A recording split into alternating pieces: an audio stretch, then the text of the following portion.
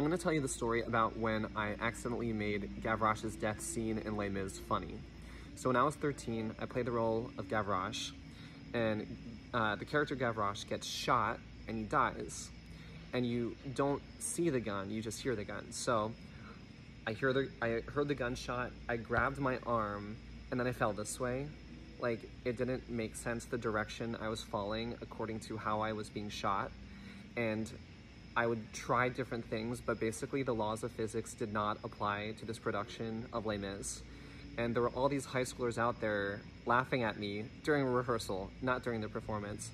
But if my memory serves me correctly, the director literally had to come on stage and demonstrate the direction that I had to fall according to where I was imagining the bullet coming from in order to make sure that the laws of inertia actually applied to what I was doing.